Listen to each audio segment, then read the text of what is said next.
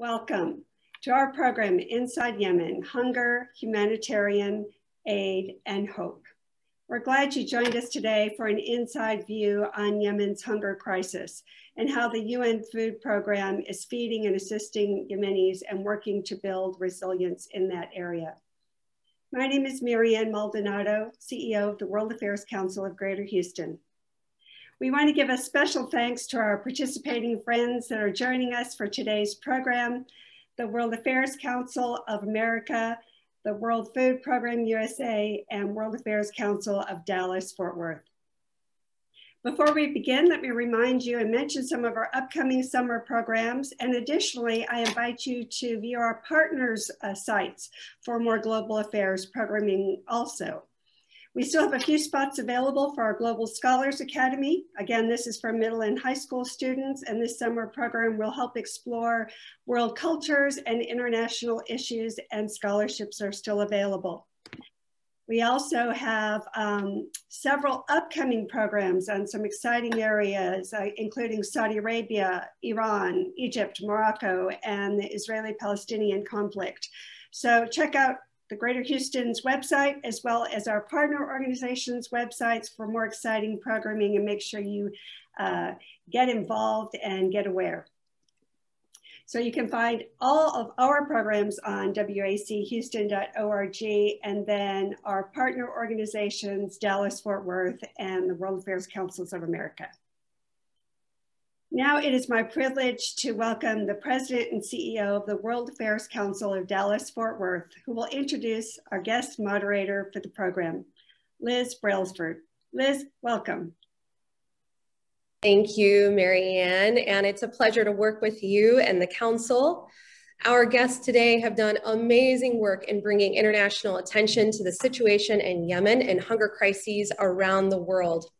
Annabelle Symington is the head of communications for the World Food Program in Yemen, working on the ground there since January 2019. She draws on the lived experiences of Yemeni civilians in her writing and interviews on the subject, spreading awareness of the crisis worldwide. Previously, Annabelle was a foreign correspondent working for leading media organizations, including The Times, The Wall Street Journal, BBC, and The Economist. Chase Sova serves as Senior Director for Public Policy and Thought Leadership at the World Food Program USA. Chase has worked in climate change and agricultural development with groups like the UN's Food and Agriculture Organization, International Center for Tropical Agriculture, and the Consultative Group for International Agricultural Research. Focused on agricultural policy, Chase has worked in 15 developing countries across Latin America, Sub-Saharan Africa, and South Asia. He holds a PhD in political ecology from Oxford University. Skye Fitzgerald is an Oscar and Emmy-nominated director known for his documentaries on international humanitarian crises. He is a member of the Academy of Motion Picture Arts and Sciences. His recent film trilogy covered the lives of refugees in Syria, Libya, and now in the acclaimed Hunger Ward, those experiencing and fighting famine in Yemen. Moderating today's conversation is my good friend and President Emeritus, Jim Falk. Jim served as President and CEO of the World Affairs Council of Dallas-Fort Worth for 20 years until his retirement earlier this year. He is now co-host of the McQuestion program on KERA. He is always a treat. It's always a treat to welcome Jim to our programs. And I know we are in for a fascinating and enlightening discussion. Thanks so much to everyone for joining us today. And on that note, the floor is yours, Jim. Great. Thank you so much, Liz and Marianne. And it's great to see all of our friends, and welcome to everyone, whether it's morning or evening. This is such an important topic, and one of the things that I noticed in preparing for today's conversation is how there really are ebbs and flows in the coverage of Yemen. So we are really fortunate today to have three panelists, three participants who have really focusing on this. So let's go right away to Annabelle, who is on the ground in Sana'a. Annabelle, give us your perspective of what the situation is. I know we're going to be focusing on food insecurity, so let's sort of stay concentrated on that, and then we'll broaden the conversation a bit more with some of the others. Thank you, Jim. And a pleasure to be with you all today. So the situation in Yemen is commonly referred to as the world's worst humanitarian crisis. That is a terrible title that Yemen has unfortunately had for around nearly 3 years, 2.5 to 3 years now. Right now in Yemen, around half the population, over 16 million people, can't afford enough food to get through each day. Of that 16 million people, you've got 5 million who are on the brink of famine and 50,000 who are already living in famine-like conditions. So what that means is families who are facing day-to-day struggles to be able to feed themselves, to feed their children. What that means for individuals is mothers and fathers eating less so that their children can eat. They're eating less often, they're eating cheaper and less preferred foods. And all of that is having a devastating impact on Yemen as a whole, but also children. Right now, around half of all children under 5 are at risk of malnutrition this year. Now, malnutrition permanently damages the child's cognitive as well as physical development and leads to stunting, which is irreversible. So the cost of the hunger crisis that continues to unfold in Yemen is going to be felt not only today by the families who are suffering in Yemen right now, but for generations to come. One of the things that I think people need to remember about Yemen is that the country, really ever since its establishment, has been challenged in having enough food. I mean, 90% of its food has been imported even before we reached this current crisis, and there's been some other contributing factors as well. Talk about Yemen's, for lack of a better word, really inability to control its population. I mean, its population has grown 174% in the last 30 years, and you compare that to some other countries have been able to do more Planned Parenthood and so forth. Well, Yemen, even pre-conflict, was the poorest country on the Arabian Peninsula.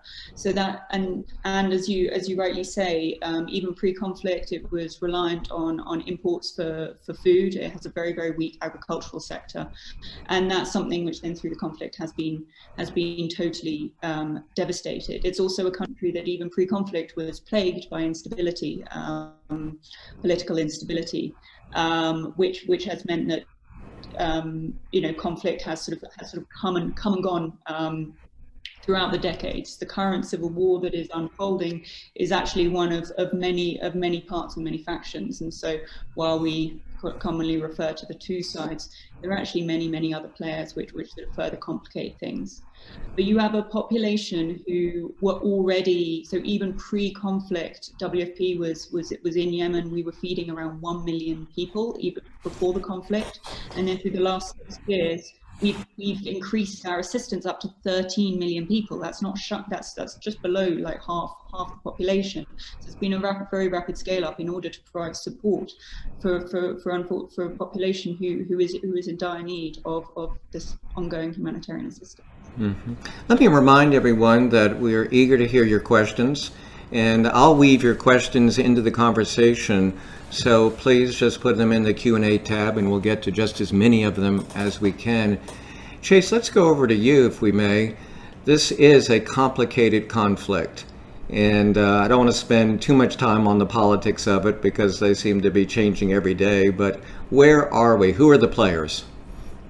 Yeah, that's a great question, Jim. And let me start out first by telling you a little bit about who I am and our organization and how we relate to the work that Annabelle is doing. So my name is Chase Sova. I'm the Senior Director of Public Policy and Thought Leadership at the World Food Program USA. And WFP USA is a nonprofit organization that works in the United States and represents some of WFP's interest in the United States as it relates to private sector fundraising, whether it's from individuals, foundations, corporate. But we also do a lot of work up on Capitol Hill, sort of educating lawmakers on the role that the World Food Program is playing in fighting hunger internationally. So to a certain extent, my job is to try to make Annabelle's job just a little bit easier if we can. So happy to answer this question. I might though for a moment just sort of pull off my WFP USA cap and sort of respond personally to that question. There are a lot of, as Annabelle mentioned and you mentioned, a lot of political interest here in this conflict, and I want to make sure that whatever I'm relaying here isn't a company line from WFP USA. But there are about 50 active front lines in Yemen right now. So there are many actors at play here. The sort of most recent conflict that we're talking about right now started about in 2014. There was a disruption of an internationally brokered transition of power between former President Saleh and his deputy, a man named Hadi. Now, the Houthis are one of the groups in this conflict, and they represent about 25% of the population. They have lived in what is now the sort of northern mountain regions of Yemen for millennia. And the Houthis have been clashing with the sort of Saudi-backed government for decades, but especially since 2004. The Houthi group or movement was very opposed to U.S. intervention in Iraq at the time. It called the Yemeni government at that point a puppet of the United States. So there are some anti-Western sentiment coming from the group. In 2012, though, we had President Saleh transferring power over to his deputy Hadi. Saleh had been an autocratic ruler who was in the country from really since unification in the 1990s and leading that country. But it was a very sort of contentious moment of transition, and Hadi really adopted a country that he struggled to keep afloat. There was ongoing attacks from Al-Qaeda at the time. There was widespread poverty, rampant corruption. We saw rising unemployment in Yemen in that period, and power abhors a vacuum. And the Houthis allied themselves with the former President Saleh and took over the capital of Sana'a, and maintained control over much of the country's sort of northwest region. I think you have a map up to sort of just took it down, but yeah. So the war really has been, you could describe the war as a bit of a stalemate since that moment, right? With Iran supporting the Houthis and the Saudi coalition supporting the exiled Hadi government, the country has been experiencing 6 years of sustained bombing. Now, there have been other political developments along the way. At some point, former President Saleh broke with the Houthis on national television and was killed for that action. And now the Houthis are involved in a sort of full-on battle for the city of Mareb. And that's the last sort of stronghold for the internationally recognized government toward the east of the country. It's a gateway to the oil fields and to the northeast. It's a major oil refinery in that region. So, ironically, I think we're in a position maybe now where peace prospects could be underlying conflict at the moment. Both sides sort of unwilling to call ceasefire until they're in the strongest possible negotiating position on the ground. But this is a very complicated crisis. It's religious, it's geopolitical, it's a proxy war. It is all the things that make peace hard. And it's put the United States in quite a squeeze because of our relationship with Saudi Arabia. It certainly has. Annabelle, back to you. How safe are you? Are you able to move around Sana'a freely, and how are you providing security for your volunteers and employees? So we work under the framework of the UN, and so movements are restrictive. I live on a compound with all of the other international UN staff who are here, but the real backbone of our work in Yemen is with our national colleagues. So we have WFP in Yemen.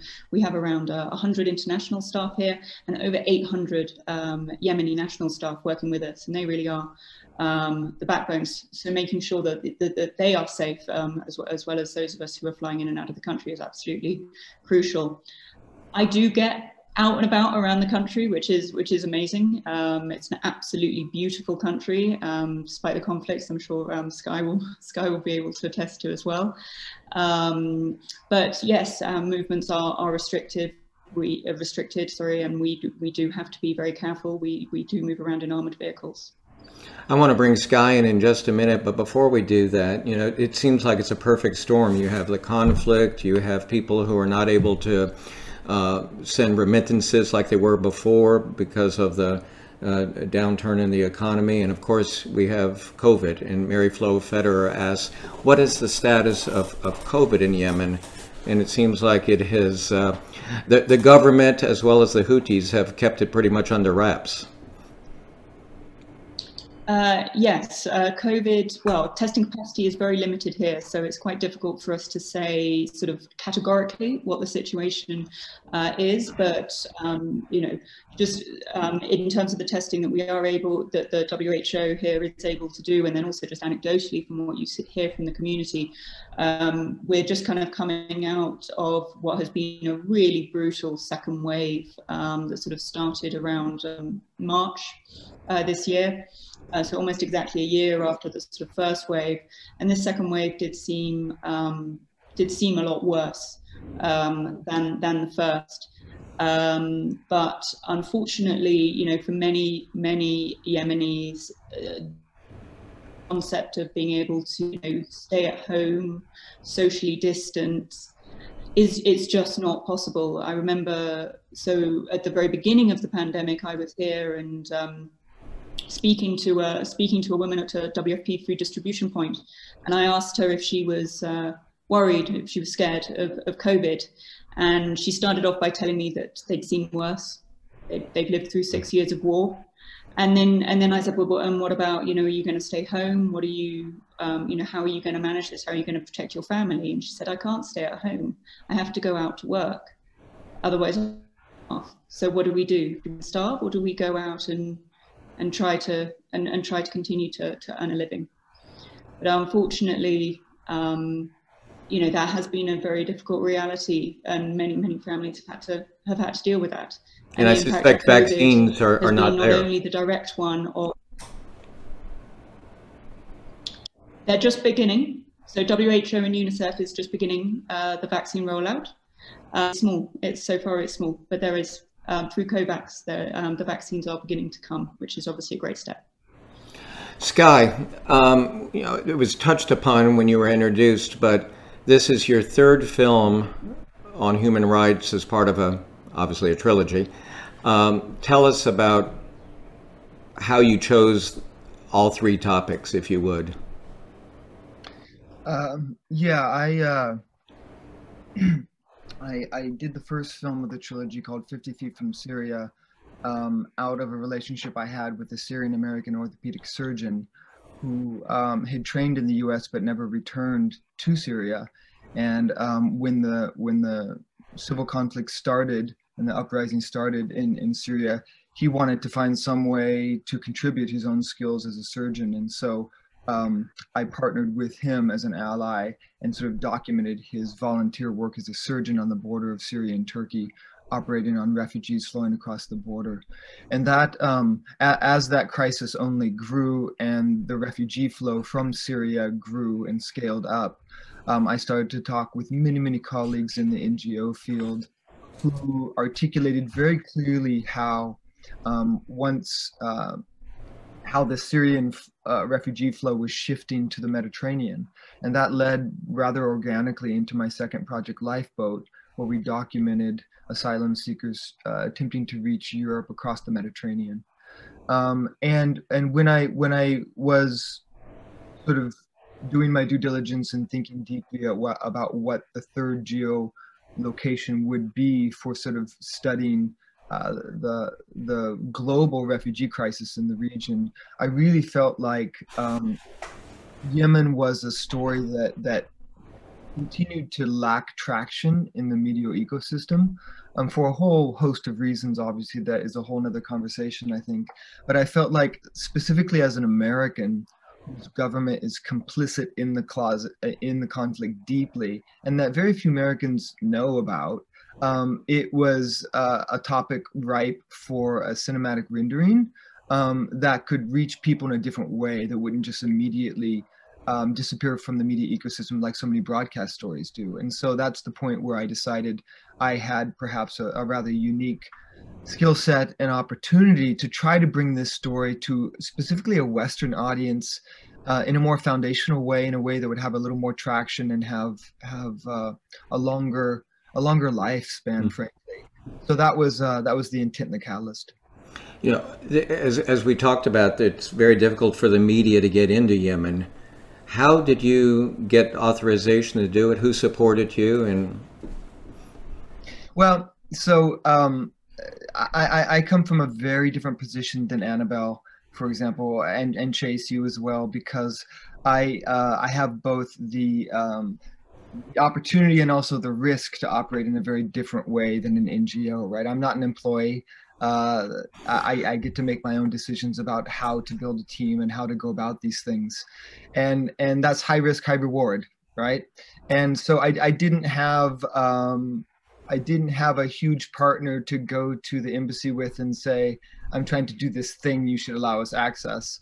Instead, I had to navigate very carefully sort of the community of colleagues, journalists, filmmakers, who had already successfully navigated that very challenging landscape of legally gaining access to the country. And I want to emphasize legally, right? Because as you probably know, there was a CNN team that got into Yemen several months ago and had to go in through the north because they couldn't get the proper permission from the Hadi government. So that was an option on the table for me, but it wasn't one that I wanted to do, because part of my paradigm for the film was that I wanted to focus on a clinic both in the north and in the south of the country, to demonstrate what I thought would be very similar challenges facing healthcare workers and the civilian population, regardless of where they were in the country. And so what I did was we started conversations with the embassy in DC, the Yemeni embassy, and that set of conversations involved 2 trips to the embassy, a lot of conversations about what we were doing and why we were trying to do it. And there was a parallel track conversation happening with Ansar Allah, with the Houthi de facto government in the north. And you know, I don't know Annabelle's view on this, but my view, having worked in the country for significant chunks of time, is, you know, the Houthis, you know, they are a government. They have their own system of government. They are governing in the north, regardless of how you feel about the nature of that government. And so we really knew that we had to also get permission from them. And so we had a parallel track conversation going with them, and we were able to sort of somehow make sure that those conversations happened, and sort of there was a confluence at the very end where we got permission, visas from both to enter the country during the same period of time. It was nuanced and tricky, and we couldn't really tell either party that we were doing this with the other side, but they didn't ask either, so it worked for us. Well, we don't want to, you know, give away Hunger Ward, because I really do hope everyone watches this film, as I did last week.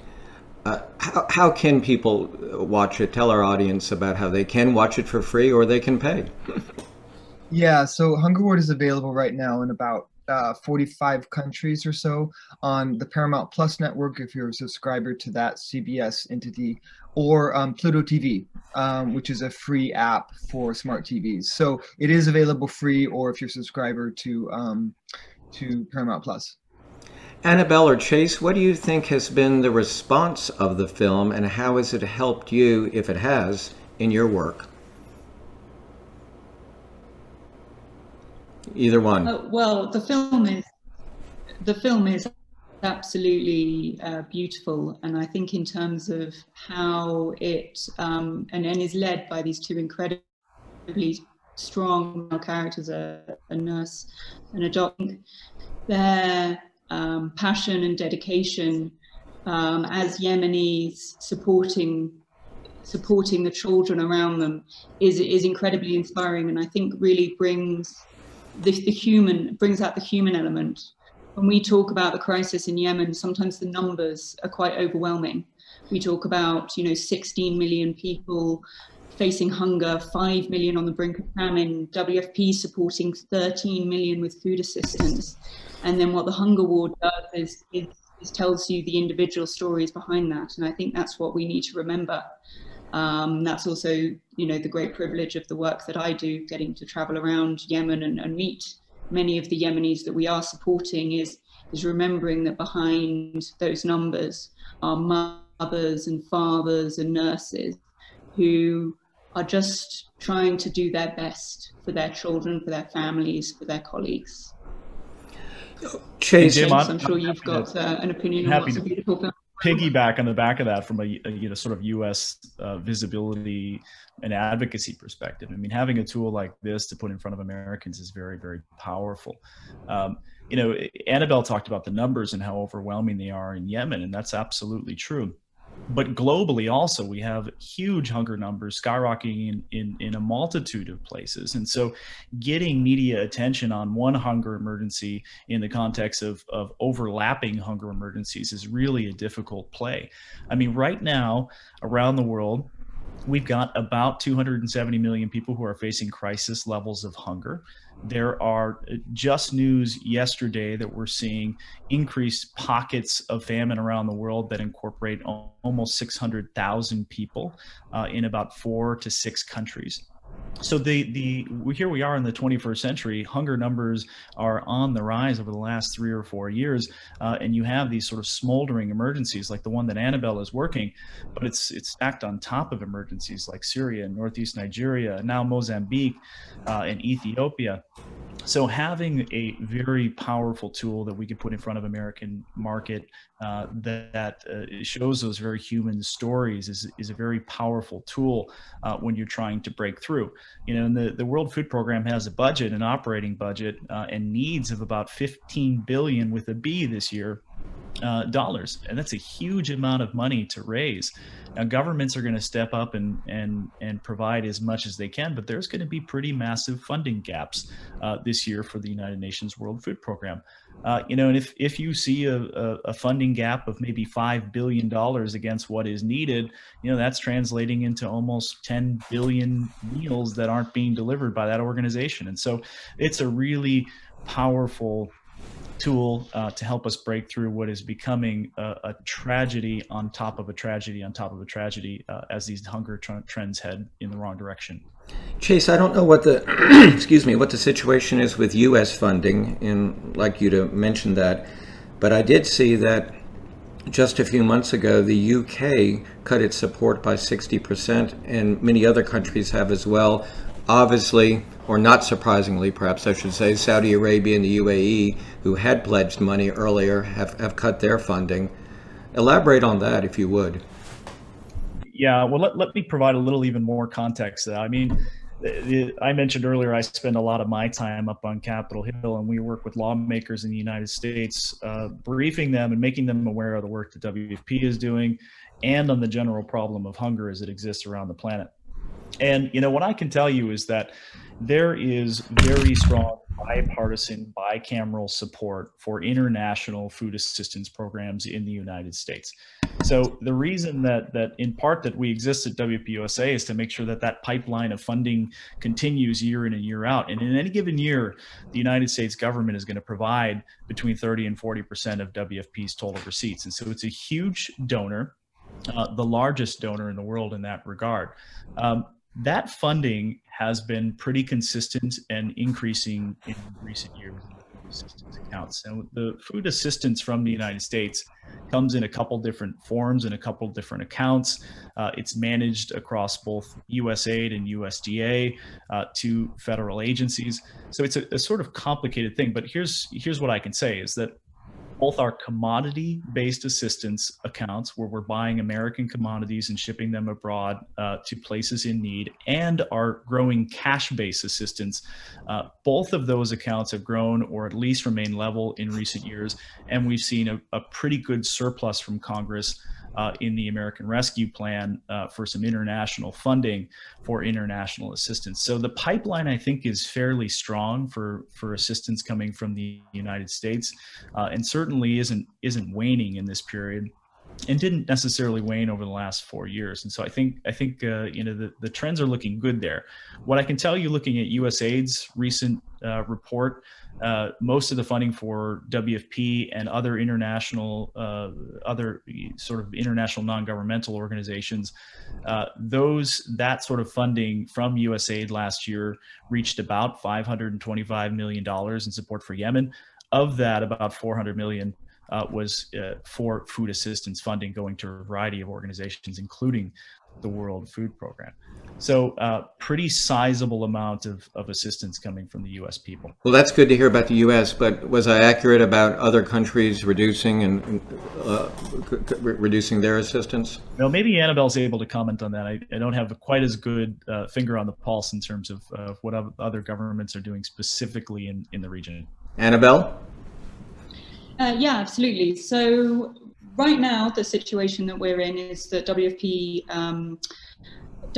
put out a budget at the beginning of this year where we said we needed $1.9 billion to avert famine. That was the bare minimum that we needed for Yemen to avert famine.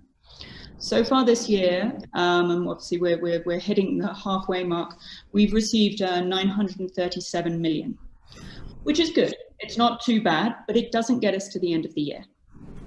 And there are a couple of things to remember here. So if we look and we compare it to 2020, we've actually so far this year received more than we received last year as a whole. And that's where 2020 was an absolutely devastating year for Yemen and actually reversed some of the gains that we had previously made.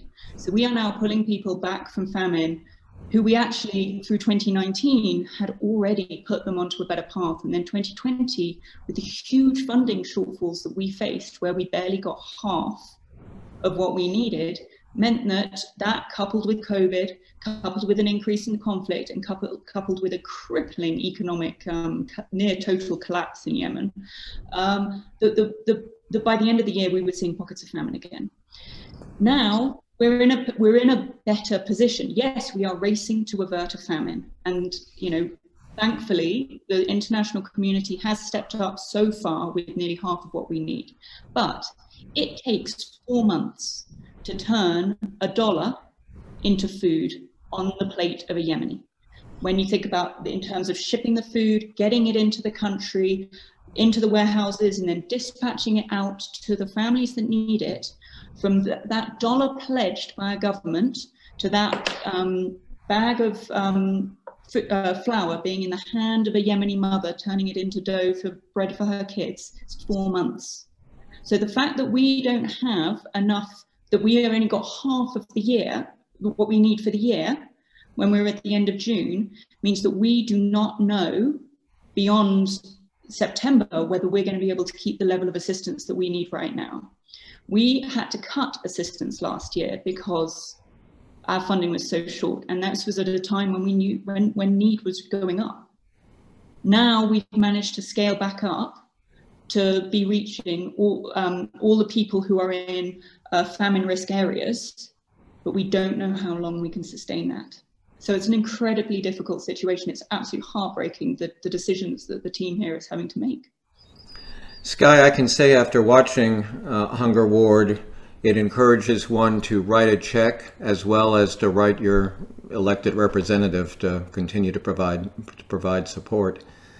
Skye, you know, it must be such a challenge for you as a filmmaker to reach the right balance between gratuitous, you know, violence or pain versus what people need to see and will not turn off the screen. It must have been particularly challenging on this film, and I'll let you explain why I said that. Yeah, you know, the tension in the storytelling, and specifically the nonfiction world, between what is necessary, what is important, what is gratuitous, what is not gratuitous, has been a tension that's been alive and well for generations, or millennia, shall we say, in different forms. So it's not a new question or challenge, but it's one that I think is must be deeply thought upon and carefully considered, especially when you're filming in the middle of a humanitarian crisis. It's probably it's a foundational question for me as a filmmaker on any project I do. What is necessary? What responsibility do I have as a storyteller to those I'm collaborating with, as well as to a Western audience? And so in Hunger Ward, you know, the reality is that it shot and filmed in a conflict zone, right? A conflict zone where people are actively dying every day. Even as we have this meeting, people are dying. Children are dying in the clinics. The bombings, despite the negotiations that have been talked about before, continue to happen. I talked to a colleague yesterday in the north who witnessed an airstrike himself. So that's the context, right? And as a nonfiction filmmaker, what the first step for me is to learn from those I'm working with what they want, right? Because the scenes that you see in Hunger Ward where there are physicians trying to perform CPR on an infant, for example, right? Or there's a mother grieving about the death of her child that happens on camera, right? Those are scenes that we would not be in the room unless we had taken the time to build relationships, not only with those healthcare workers, but with the families themselves. So, you know, the question of consent is the first question, and that's something we care about deeply, and it's an active, dynamic consent that is ongoing while we're filming. And we only include moments like that if we have the full cooperation and consent of the participants. Beyond that, of course, there's the editorial question, right? There's the question of, is something gratuitous? Is something of value? And my approach is that I deeply believe that we cannot hew to a philosophy that if something is hard to look at, that we shouldn't look at it. In fact, I believe there is such value to seeing the difficult things, to seeing the things that are harrowing and hard, for us to understand the real impact of war, for example, right? I think back to images that came out of Vietnam, right? Of the 9-year-old girl being hit by napalm. Think about the catalyzing effect an image like that can have. I feel that the position that I was in as a filmmaker in Yemen was that I had the opportunity, because I built the trust with these two facilities and the families, if the families wanted me to show the real impact of hunger in Yemen caused by the current conflict. And so in each instance, if a child died in front of us, if the family wanted us to film it, we would film that experience, no matter how intimate. And then we would have a conversation with the family afterwards. And the thing that surprised me consistently was that during those conversations, every single time, the families, they almost begged us to include these scenes in the film. And the refrain over and over again was, people need to know. People need to know that I lost my child due to hunger in 2020. And they felt like if people don't know and don't see it with their own eyes, they won't understand what's actually occurring. So that was a mantle of responsibility that I took and take very seriously. That was a question before us every single day we filmed. Well, it shows in how the film comes across. You know, congratulations. Let's bring in a question from Ray Termini, and this will probably go to you, Annabelle. Please explain the refugee problem in Yemen. He says, I understand that millions of Yemenis have been displaced from their homes, and that as well, Yemen continues to host refugees from Somalia. Yes, absolutely. So around 4 million Yemenis, that's out of a population of around 30 million, have been displaced by conflict. For many of them, more than once. So often I meet, when I'm out in camps, meeting families who have been displaced 2, 3, 4 times by the conflict, each time life getting harder and harder. And then on top of that, Yemen remains a country which sees many people fleeing from conflicts in Eastern Africa. So Ethiopians, Somalis, South Sudanese, coming on boats across to Yemen, and they are trying to get to Saudi Arabia generally for work, but they get tied up in a brutal conflict here, and unfortunately many also die on the crossing. Just last week, a boat carrying around 200 migrants, that's the estimate because actually no one knows, sunk just off the coast of Yemen, killing nearly everyone on board.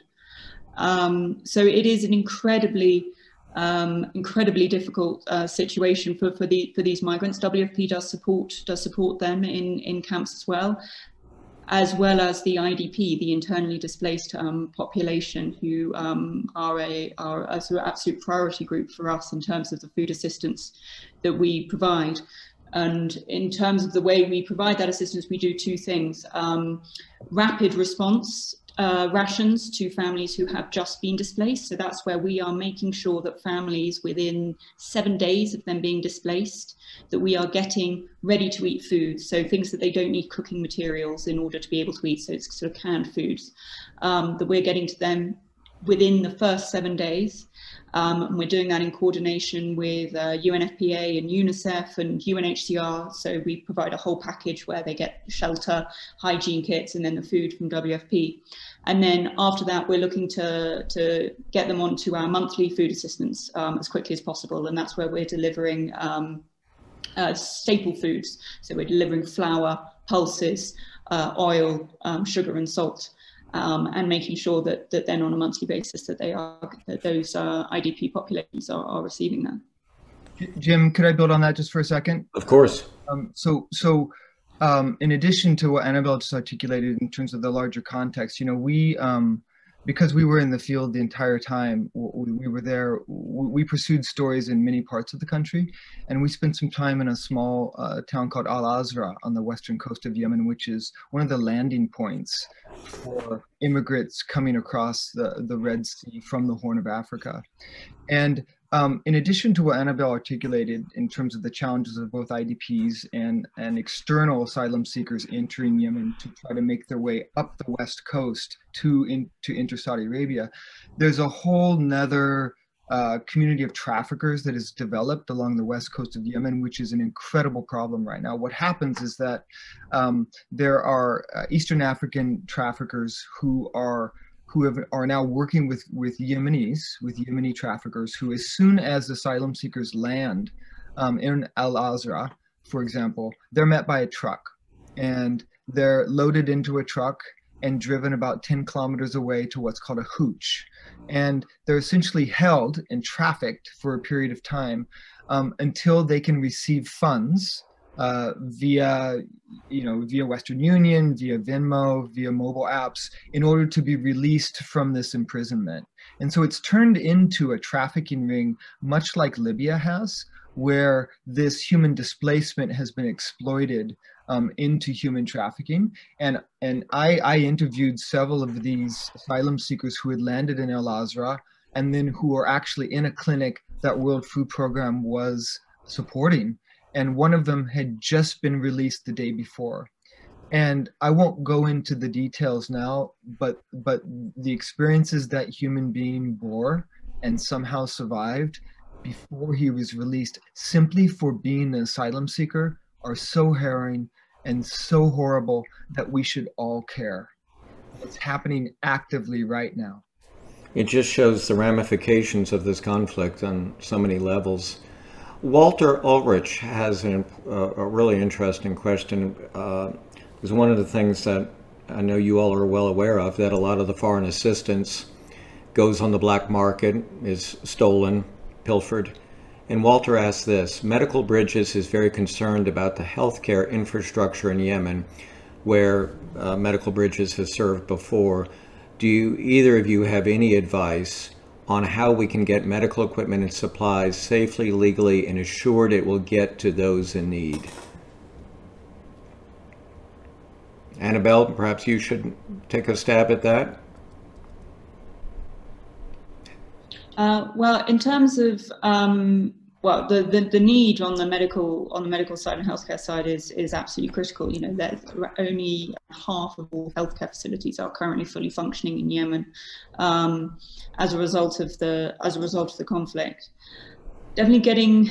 I don't have advice on this particular, like how to get this, medical equipment in, because that's unfortunately not my area. But WFP does support WHO with its medical supplies. But I'm not sure what the best way for individuals to be getting supplies in. Unfortunately, into the north, the airport is closed. And so the only main access point sort of to commercial air travel is through Aden in the south.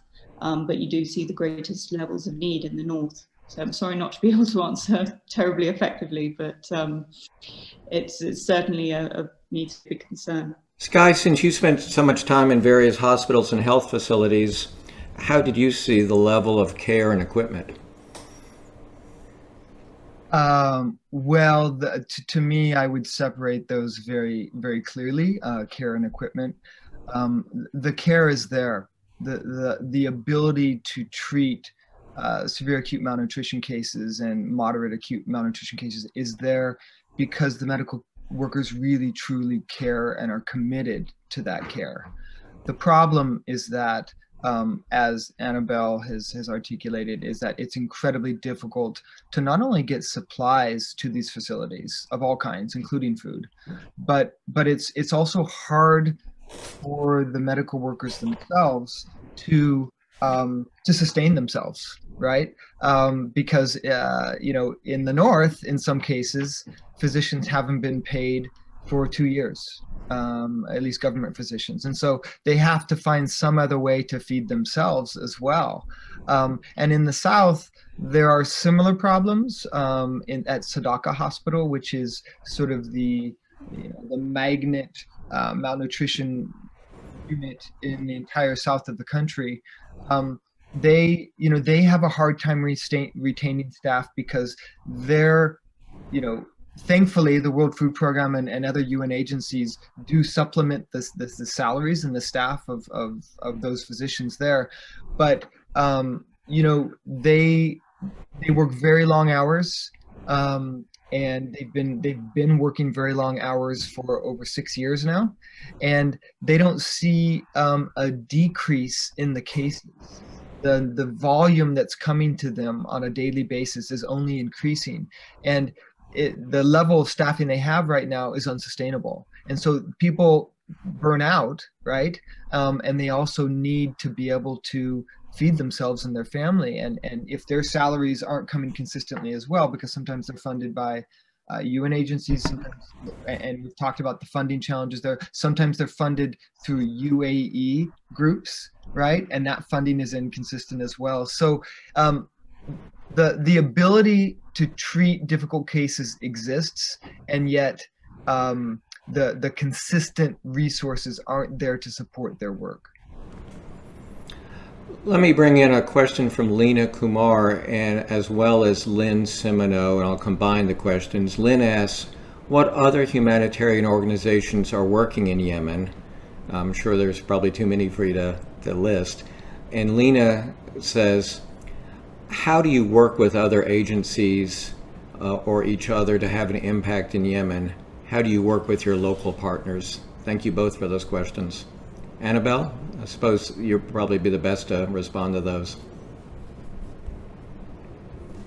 So the humanitarian response here between all of the different partners is incredibly linked up. So it's actually run through a series of what we call clusters.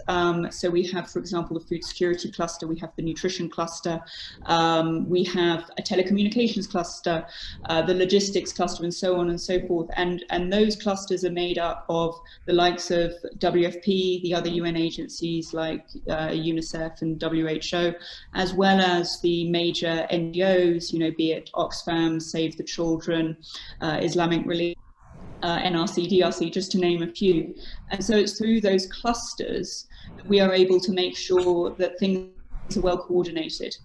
So, for example, WFP leads on both the telecommunications and the logistics cluster. So that's kind of in some ways, a sort of an area of WFP that not everyone knows is that actually we're the logistics backbone of not only the Yemen humanitarian response, but also the humanitarian responses all around the world. And then we're also leading on the food security with FAO, the Food and Agricultural Organization.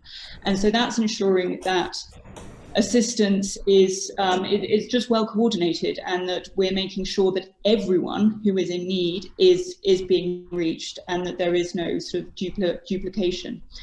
So it's through that. So for example, when it comes to the food security cluster, and that's the one that comes up with the fact that around 13 million people, just under 13 million people, need monthly food assistance, that they then say, right, how do we divvy up that caseload? And actually the way it falls is that WFP itself ends up with 12.3 million of that nearly 13 million, and then the rest is actually between other partners. So WFP doing the absolute lion's share when it comes to the food security.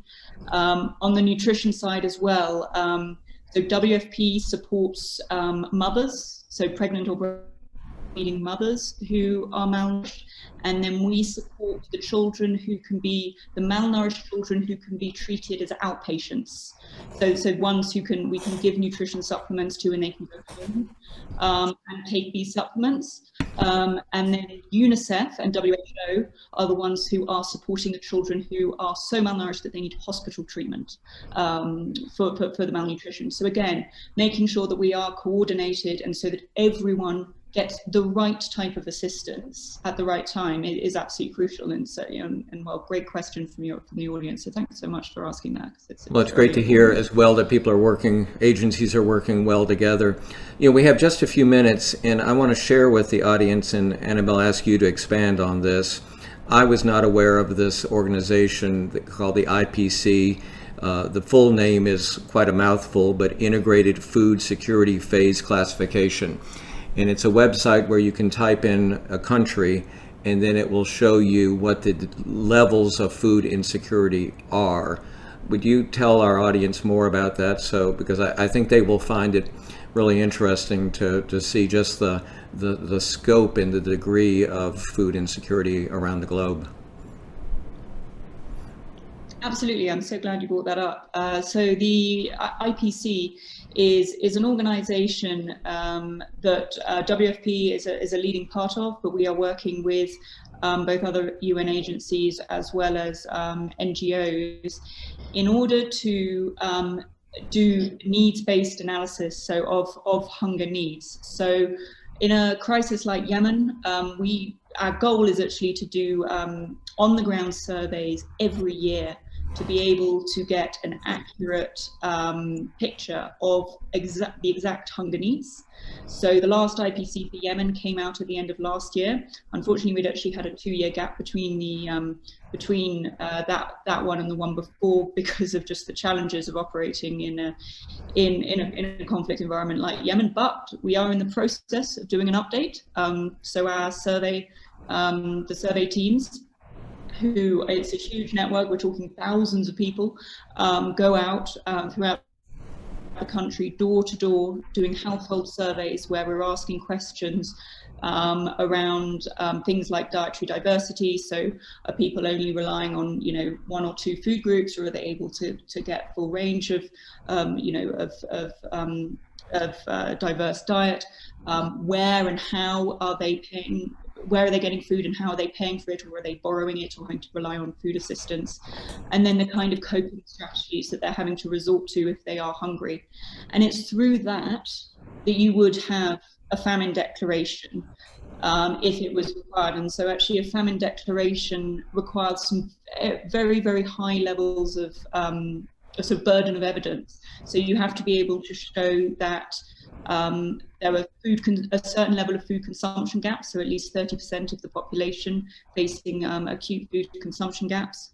You have to show that at least 20% of children are malnourished, and that people are dying of hunger. Now, it's that last one that in a conflict environment like Yemen, that is actually very hard to definitively prove that people are dying of hunger and not causes related to the conflict, or that in some ways hunger is exacerbated, but it might not actually be the thing that is taking the life. So that's where a famine declaration, which would come through the IPC, is actually in a context like Yemen would always be incredibly difficult to get. And it's important that within that to remember that you don't need to wait for a famine declaration, because people are already dying, and it is actually their deaths that would trigger the famine declaration, not the other way around. So I think just to remember that the situation in Yemen is critical now, and we really can't wait for it to get any worse. And as the evidence of the IPC and the incredibly important work that it does shows, that the level of need already is so high. I think what's important from what you've said is that when you read that there is a famine declaration or emergency, that this is not just built on someone's emotions, based on someone's emotions, but it is factually based research, and you have to realize that this is, clearly factually based. So, all of you, and Skye, I saw an interview you did a few weeks ago, and you talked about donor fatigue or conflict fatigue. Paul Joy says, do any of you see a future where Yemen is prosperous and can become stable? Annabelle, again, you're on the ground, and then I'll go to Skye. Well, I work closely with my Yemeni colleagues on a day-to-day basis, and they're some of the most inspiring, motivated people that I've ever had the privilege to work for. So I have to have hope, because they still have hope. But right now, the international community needs to stay engaged in Yemen. We need to continue to put pressure for a sustainable end to the conflict. And until that day comes, we need to be there providing assistance, because we need emergency food assistance to save lives today, and then an end to the conflict to save lives and put Yemen on the path to a sustainable future. And we can do that. But peace, we need peace. Skye, you've been on the ground there. Do you agree? I do agree, and I think there's hope in individual effort as well as the organizations that Annabelle, you and Chase are a part of. These are the organizations and the people that give me hope, given what I saw.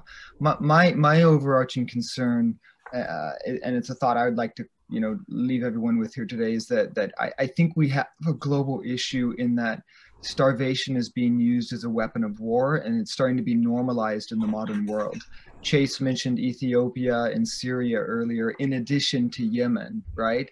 There's 3 examples that are, all the evidence is there, where starvation is being used as a weapon of war.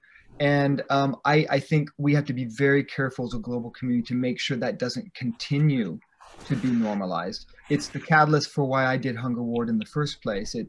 Our paradigm was a film called Seeds of Destiny, which was done in 1945, post-World War II, which aimed to raise awareness around famine in Europe, right? And how many children were dying, and to raise funds for the organizations, the early predecessors of the UN, right? Who were doing that hard humanitarian work to rebuild Europe and to save people from famine. Skye, I hate to cut you off, but I want to give Chase the last word. Chase, hopefully people are motivated to do a little bit more research on this issue. How can they support you and the U.S. Food? Yeah, and just to piggyback on what Skye and Annabelle said before I give you that information, I mean... and I give you 30 seconds. Okay, beautiful. I have a lot of hope looking at what the U.S. government, the way that members of Congress are thinking about this conflict. It is again on people's radars in very important ways, and I think that there's a recognition among members and staff up on Capitol Hill, where it matters in the United States, that of the link between food and conflict, and the food as a sort of underpinning of so much instability that we see around the planet today. So I'm optimistic on that front. Easiest way to learn about what Annabelle is doing from a U.S. perspective is to visit WFPUSA.org. That's the World Food Program USA's website. You're going to see all about Annabelle's opportunity, what's happening in the country there, and there's some opportunities there to get involved, whether it's giving or sharing on social media platforms and trying to build awareness for this emergency. Thank you so much, Chase. Annabelle, thank you. Skye, want to again encourage everyone to take a look at Hunger Ward. It'll be time well spent. And Liz, back to you. Thank you. Thank you all for such a wonderful conversation on a critical topic. I know our members walked away from this session with more knowledge and a better understanding of the crisis. So thank you. I'd also like to thank the World Affairs Council of Greater Houston again for partnering with us on this program. It was presented as part of the Engage America World Food Program USA Speaker Series, supported by the World Food Program USA and the World Affairs Councils of America. Thanks to both of these organizations. And we have a full schedule here at Dallas Fort Worth. So check out our website at dfwworld.org. And as mentioned a few minutes ago and at the top of the program, check out our partner organizations' websites as well for information about this topic and also for their calendar of events. Thanks to all of you and have a great day.